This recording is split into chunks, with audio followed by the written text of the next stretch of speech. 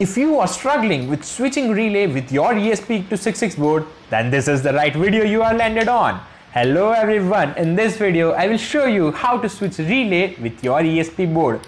No, it's not that simple as switching with your Arduino board. So let's get started.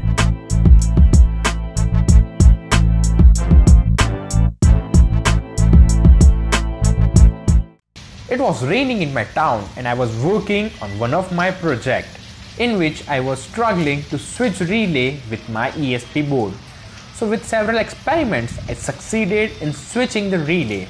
In this video, I will not only show you how to switch relay, but also show you the timeline in how I landed up with this technique. So first of all, I will take a 3.3 volt regulator IC LD33V and attach power source in its input side like this.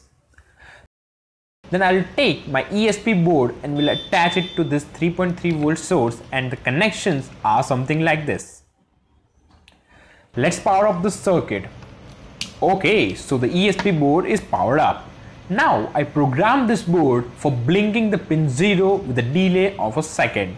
So let's just put on an LED here. Okay, so this is working according to the code.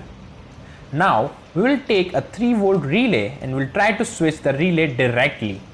So the connections are something like this. Okay, so you can observe that the relay is not at all turning on, and the reason is clear, that the current is not sufficient to charge the coil of this relay. So we move on with the transistor as to increase the current, and the connections with transistor are something like this.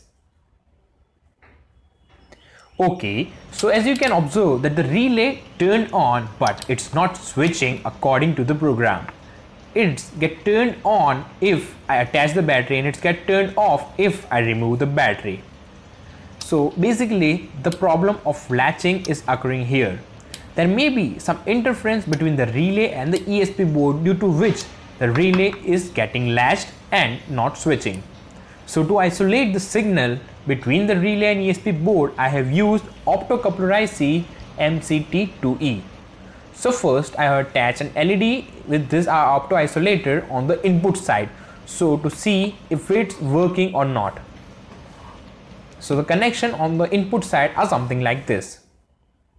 Okay, so it is perfectly working. Now let's move on towards the output side of the opto isolator IC, and the connection for that are something like this. Now you can observe that the relay is perfectly switching according to our program. So yeah, we succeeded in switching the relay using our ESP board, and this is what we wanted. I hope you like this video, and to show that, give a big thumbs up below this video. This can also be regarded as an extension video of my upcoming project. Now to know what's my upcoming project and to learn how to make that project, do subscribe my channel. Now till then, explore, learn, share with me, techiesms.